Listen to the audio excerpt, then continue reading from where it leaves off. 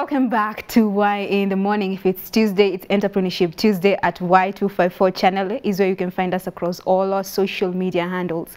At Michelle Ashira is where you can find me across all my social. In this particular session, we dive into an interview that looks at the beauty and cosmetic industry. You and I know that the cosmetic business in Kenya is a profitable venture you can start, right? So with the increased demand for beauty products, you can make huge profits, and that's the reason why we're having this conversation with none other than James Mwamburi, who is the founder of Sanura Beauty. Hi James. Hello. Thank you for creating time to be with us. Pleasure. First of all, before we even go further, right? Yeah. I want to appreciate the name of your brand. I find it so African. Yeah. So let's go back to what inspired this particular name of the brand, okay, and a little bit of a brief story of who James Mwamburi is. Okay. I'll start by the name of the company. Sanura means kitten. I'm actually a cat person, and it's also a common girl name in the coast. I like how it ends with an A, and I just love names ending with A's, and Sanura just, hit my head during that time. James Mwamburi is from Taita Taveta. Okay. Went through industrial chemistry in JKUAT, and I'm currently doing my master's in environmental chemistry. But I must say that this is something that just, came out of nowhere 5 months ago. Mm-hmm. I actually, it was out of ego. My sister kept telling me that I'm having this degree in industrial chemistry, and I'm not really using it. Mm. So I just came up with, the formulations of just easy making ways of making sanitizers, and actually shared with my parents and my family members and friends, and they said it's actually working. And I've been an admirer of the African skin, the African hair. And this, especially the shade tree is endemic in Africa, and I use it mostly to make these products. And I've been having nice reviews of the same. So it's just been, it's like I'm on autopilot. Okay. I've just been making these products. I just found myself here. Actually, yeah. You make it sound so easy. It's easy when you like it. When you like doing whatever you do. Yeah. Okay. So initially, before we go to have this conversation live with you guys, okay, we're talking about the aspect of unemployment in the country. Sure. And you have also been in a position whereby you have experienced, you've been in a situation whereby you have been unemployed. Sure. So take me through what inspired Sanura. Is this the first first project, or have you done a couple of other things before you settled for the Sanura _ beauty yeah. on social media, actually? Okay, so this is actually my first project. I haven't really done something to do with cosmetics, beauty, or what have you. I did this because I saw the niche. Okay. It's actually making money. In the US, for example, they make up to 89, that's 2018 data. They make up to $89 million as GDP for just the cosmetics alone. During that year, it's what we made as a whole country. So I was thinking, maybe if we just made sense out of whatever we have currently in Kenya and Africa as a large, I think we could make so much out of this. That brings about creation of employment. It brings about improvement of lifestyle. It brings about appreciation of Africa as a culture and as what we are. Yeah. So that is a small business in the making. There are many small businesses around. That's what's going to fix this unemployment issue. We don't have to really look for help out of the government, well-wishers and all that. We can just come out in this problem with just basic concepts like this. And that comes from what you say, that actually make our own products, yeah, make it good, and we can make it local. Yeah. All right. Yeah, that's nice. I like that. Mm. So for someone who is watching this and they're wondering, how did you go about coming up with these products? Where do you find the raw materials, that is? Okay. I get them locally. I try as much as I can to get them locally, because obviously when you get to importation of these products, it's quite expensive. They are diverse. The stuff where I get the raw materials from, but majorly it's just like an example is the hair butter and the body butter. Mm-hmm. It's just it's an agglomeration of oils. I get these oils from around. It'll be an endless list to tell you where I get these.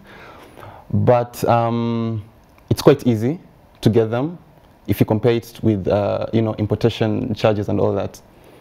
And it just needs a little bit of literature. You just have to go through the basic concepts when it comes to soap formulation, shampoo formulation, and all this, and you just have to look for a niche in which you can just dive in. And you make it sound so simple, actually. Okay. So take us through, what are the couple of skills that are required in making, probably let's start with this shampoo. With the shampoo, yes. That's a rosemary mint shampoo. What are the skills, and also probably can mention the raw materials that you use.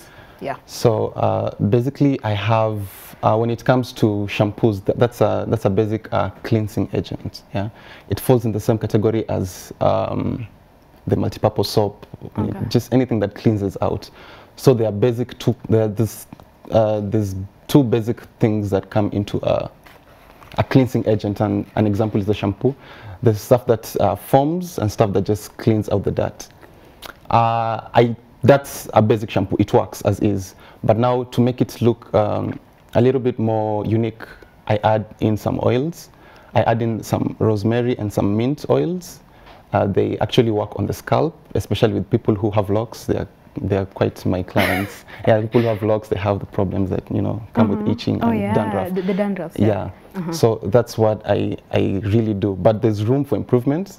Yeah, I'm still looking into ways into which I can just improve the product further and further. All right. How did you gain the skills for you? Okay. Yeah. As I said, I did industrial chemistry. Okay. In JQuat, and there's a couple of units that deal with soap formulation, cosmetics, and toiletry. But it's it's shallow, so you just have to go into going deeper into it. Yeah. That's where we are. Yeah. So for someone who is watching this conversation and they want to get into this same business, all right, what would be your advice for that particular person, how to go about just gaining the skills? Okay. Yeah. The fact that this person wants to get into this enterprise, it means that he or she is interested. Very true. So I don't think they're going to be having so much trouble into going through this literature and information. There's so much to do with cosmetics and related products. There's upcoming trends. There's new materials that you're going to use. There's always something new in the cosmetic industry. So I'd urge them to, once they just put in the leg, they shouldn't just come out. Even if it's a 5% effort, you already put that effort, so you just have to go all the way. You'll just find the flow inside the business. Okay. I won't give so much detail about that, but you just find yourself in the flow. But can they look for you? Can you help in terms of guiding? I can always help. I like talking to my clients, especially new clients, and I find fun in just explaining what the product is about. Okay, fair enough. So let's go back to where it all started. Your initial capital. So what was your initial capital starting off? Okay, so I was lucky enough to have my siblings around, my parents. They're very supportive. In actual figures, I'd say around 50K. Okay. Yeah. So that would cover in terms of, initial raw materials, and you have to test them out. You can't just come up. I didn't just come up with that bottle when it comes to the shampoo. I tested out different bottles, and clients were like, no, you can just improve on this. So I used that cash initially. There's also cash that is needed when it comes to experimentation. All right. You can't just come up with a perfect body butter. You have to walk your way through it. So when starting off with that particular capital, did you, what did it actually sustain? Was it shampoo? Also, I see there's shea butter. Is there any other products? Okay, so the initial capital covered the shampoo first. So it's the first product that I got. And over time, when you just keep talking to people about the shampoo, you stop midway and you're like, okay, you've done washing your shampoo. What else are you going to do with your hair? So I just came up with that idea of, you can just condition your hair with this hair butter. So I started just, gauging some cash out of whatever I make out of the shampoo to make the hair butter, and then following after the body butter. All right. Yeah. Great. So we have so many beauty products on shelves on different shops out here. So what makes Sanura Beauty quite different in the market? Okay. The product currently is it's affordable. Okay. for people who have used butters in the market right now could get it for thrice the price that I'm selling this product. So I'm trying as much as I can to make it affordable, and you know, it will be at the same time efficient to serve its purposes. I also I'm working on you know, the inputs. We're just looking at a base, you know, the active purpose. If it's the shampoo, it just deals with the washing of the hair. Okay. You see, so I'm just looking into ways into which I can just twist it a little. It's a work in progress, but currently I'm having awesome reviews in these products, and I can say when it comes to the affordability of the product, sorry, and also the ingredients itself, I think it's quite unique. Okay. Yeah. So for a potential client, right? Yeah. If you bring out the issue of cost, it's affordable, then I feel a little bit easier. Yeah, then the next question is, I'll ask you to make me feel comfortable enough to use the product. Credibility, is it of good quality? Yeah. So it's been a challenge, I should say. We've heard of these illegitimate products going around in the market, you know, pyramid schemes. People just come up with products, they just import them, and then they have the word of mouth, you know, to just tell you that this product is nice, and it ends up backfiring on the even once you have situation whereby they tell you the product is organic, and then they ended up having chemicals and reacting. That's very true. So that's one of the problems that I'm facing as a producer and as a person who is giving this product to people. I have to have that first phase of telling people, okay, this is what I produce. They're actually shocked that I actually produce this. They think I just get it from somewhere and resell it. So there's that phase of me trying to convince you that this product works. And after, I think, once I'm past that phase, people will just get through with it and they'll actually like it. All right. Yeah. So what is your marketing strategy to reach out to clients who are yet to hear about Sanura Beauty? Okay. So I like telling people this, that I'm not really a marketer, I am a scientist. I really need a partner in that aspect. But currently, I've actually seen the wonders of social media. Okay. Yeah, I've really used social media. I have my Instagram page at Sanura_beauty and Facebook page as well, at Sanura_beauty. So that's where I've been pushing, really. And it's been of a lot of thanks. The people who use these products, they actually tell it to other people. That's actually one of the ways I've really word of mouth. I've really used that criteria to just make sure that you're comfortable with the product. Yeah, I do resales if you're not comfortable with the product. Yeah, but the overall you know, feedback has been nice. It's been splendid. Yeah. Right. Going back to credibility, and one of the most important aspects of it is the product. Has it been tested to look at skin friendliness? Because you have people who have oily skin, sensitive, then you have the dry skin. So has the product undergone the test to see if it's actually friendly? Okay. In the 5 months that I've been operating, I'm actually trying to get to the clients first, so that they can just actually feel the product. And as I said, I'm using the products as well on my body. And it's especially the hair. People have been, you know, I've been saying that, okay, your hair looks nice, and I'm like, I just use my product. It actually does. Yeah, it actually thanks. look nice. So yeah, I've been telling them that I've been using my products, and this is what happens. I've been having testimonials of people.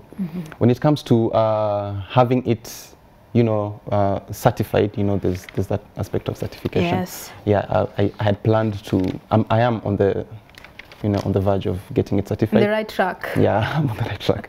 Yeah, but you know, like currently I'm just making sure that it works actually on the people around me. I've been giving it to people around me, and they've been saying that it's nice. Okay, now take us through, we've looked at the shampoo. Take us through, I'm seeing there's the body butter and the hair butter. And the hair butter. Yes. So which do the red one? Okay, it's that's the hair butter. Yeah. Then you have the white one, which is the body butter. The body butter. The importance and just how to use. Okay. Yeah. So with the two, the major ingredient is shea butter. Now shea butter is, as I said, endemic in Africa. It's in the West African belt, and it's in the, you know, Ethiopian belt. Actually, Kenya is a nice country to make this. The conditions are quite nice.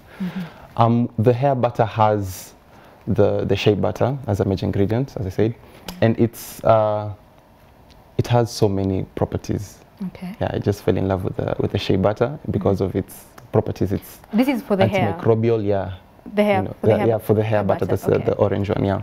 We've got antimicrobial properties. We've got anti-inflammatory properties. We've got the major one, moisturizing.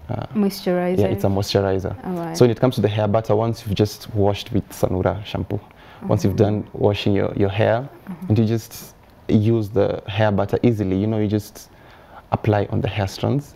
In that way, it just locks the moisture, and then, you know, the hair will become, you know, moisturized for an elongated time of does it help application. in making, like, to improve the texture? Yeah, it improves the texture. It softens the texture. As I said, there's an endless list of, you know, peer-reviewed journals talking about shea butter. Yeah, it softens, it shines.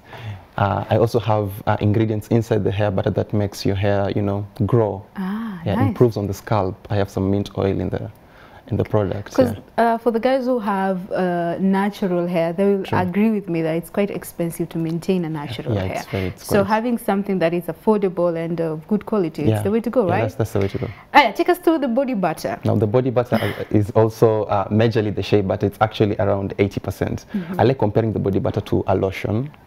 For example, now you see the lotion has in its place 80% water. It evaporates quite easily. But now with the shea butter has, you know, I'll save you the chemistry of the palmitic acid and all that. Thank you very much. Yeah, so it has those oils that will moisturize your skin for at least 24 hours. Yeah, and it smells heavenly. I wish you could just smell the hair. We'll do that. Or I should just confirm for my viewers and how it smells. Yeah. For the sake of, take one for the team. Yeah.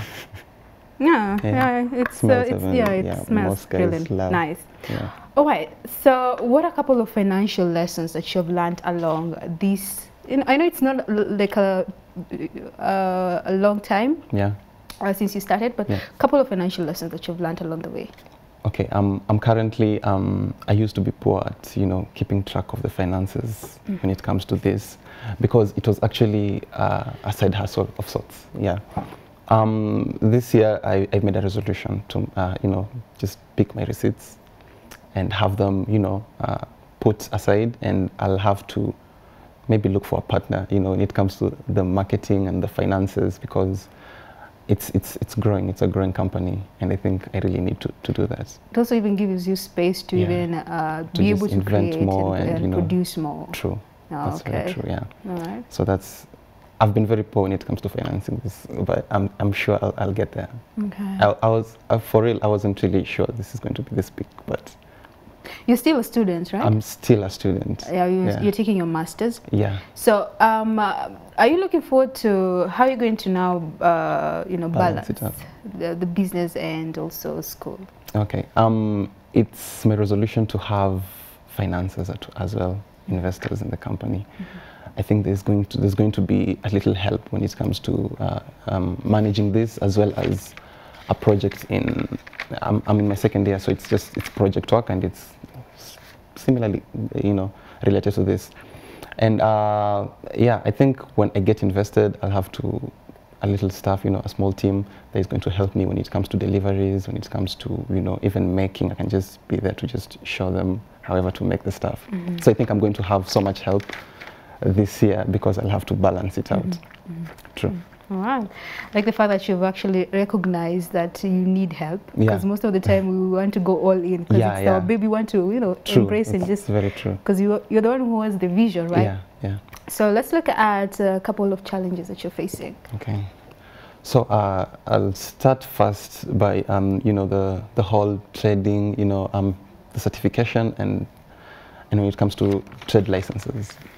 As a small business, I think I'm speaking for the other guys that it's been quite hectic, trying to, you know, purchase these licenses, and, you know, there's just so much going into certification of legitimizing my small business. I think it will be better if the government just simplified the whole process of, you know, making a product, you know, just to be, I have to be safe with the product. I can just put it in shelves in supermarkets. But I need those certifications. So those certifications have been a little bit hectic to get, but I'm working on that. Also, when it comes to the capital itself, it's quite hard to get. During these times, it's usually hard to just get cash to just do your research. Do your R&D when it comes to these products. So I can say majorly those two are quite troubling when it comes to running a business of this kind. But I can say that you've really done quite well, considering the time frame that you've been into the business. Yeah, and I would like to look at what does the vision look like? Like, I don't want to give you a specific time frame. Okay. So give yourself a time frame. Okay. Then give us a vision. Okay. Of where you want to see Sanura Beauty at. I'd say in 2 years. In 2 years, I'd like to articulate, individual problems. Okay. When it comes to, say, people have, say, just acne, I can just work on that specifically. That's what they do actually abroad. They can have specific people, specific types of, issues, and they can just handle it. It could be solving a particular problem. Yeah, solving a particular problem. It could be just as little as 1,000 people per product, but you're just taking care of them. Yeah. Okay. So I think that we haven't done that much in Africa or Kenya, and I think it's high time we just make ourselves feel special in terms of articulating our own physical beauty. I like that. Yeah. I like how you just brought it back home and just looking on different ways to solve problems, and that's how we actually start business, by solving problem in the market. Yeah. So how can guys find you on social media? On Instagram, I'll be at Sanura_beauty, and on Facebook, also it's a Facebook page at Sanura_beauty. You can just go there. There are testimonials. There's nice photos, and there's everything you want to know about the product. Everything is just there. It's highlighted. And you just forgot about your merchandise, just like that. Sorry, yeah. So I have little Mr. J here. I do hoodies. I do t-shirts. But mostly this has been the most selling merchandise. That's the same symbol on your that's brand, the same symbol. Yeah, that's the Mr. J. Okay. That's my little guy there. All right. Yeah, so I do this at 2,500. You can just holler at me in my inbox, in my DM of the pages.